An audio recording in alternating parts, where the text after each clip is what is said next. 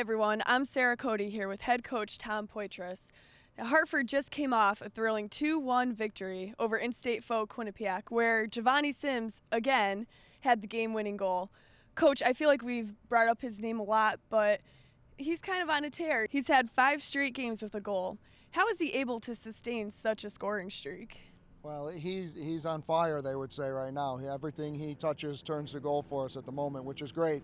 But he's starting to get a lot of attention. He's starting to draw a little tighter marking, and teams are starting to be a little more physical with him. So he's having to adapt himself to getting used to that. But he's a very smart player, and he finds ways to get in the right spots at the right time. He's not just a guy who can dribble or just dribbles by people or shoots. He gets himself in good spots. So even though people are marking him and trying to account for him, he's very smart and finds a way to get in the right places.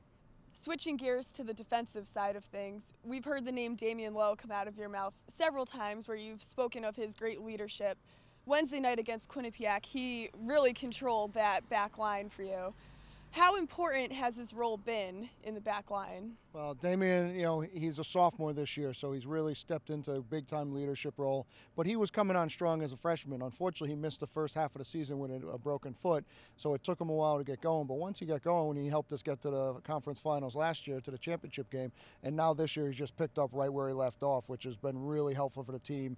He's a real stable leader back there, and he provides a lot of leadership for the rest of the young guys, which has been huge. And his confidence, flows through the rest of the team. He also is very demanding on his teammates, and he holds them accountable, which is a big help for the coaching staff for sure.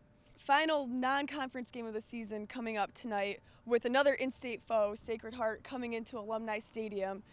Let's take a look back at the past 9 games. How have you seen your team grow since opening night at West Virginia?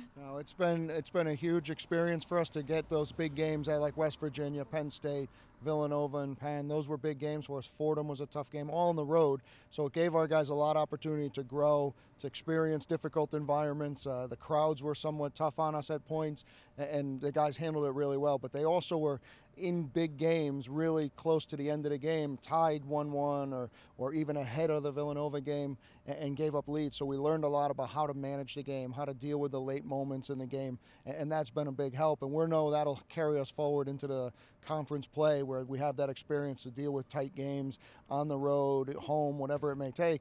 The guys will be prepared for that. As I mentioned, Sacred Heart coming in tonight. What kind of team is Sacred Heart, and how do you expect the Hawks to match up against the Pioneers? Well, we saw them last year. We played them last year, and their head coach I played with, back when I was playing quite a while ago. We won't go into when, but so I know Joe pretty well, and his teams are always very good soccer teams. They play good soccer. They possess the ball. They move the ball quickly. They've got a potential All-American in their Brazilian that plays in the back, Marcelo, the number 10. So it'll be a real competitive game. It'll be a very entertaining game because it'll be good soccer. They're a team that values possession, so we'll have some things to deal with that way, but we're looking forward to a different style of game than we've seen the last couple of games. Now, not to look too far ahead, but after Saturday's match, you have a complete week off before you face Boston University in Boston. This is the first time all year that you've had a week off between games. How do you plan on preparing for the Terriers? We're looking forward to the time. We're looking forward to the fact that we have a week to prepare for Boston, but then, we get some rest in there as well. We work on some of the finer points. We work maybe with some individual players, and not just the big team stuff. We can break it down a lot more and focus on some of the individual players' needs, but also cover some certain areas in the game that we haven't touched as much on because we've been just getting ready for the next game. So that'll help us a lot, have some preparation time. Also break it down for the guys a little bit more, and it'll give them a little bit of rest as well. We're looking forward to the rest for sure. You just heard from head coach Tom Poitras. Coming up next on Hartford All Access, the Hartford men's soccer team will take on the Sacred Heart Pioneers.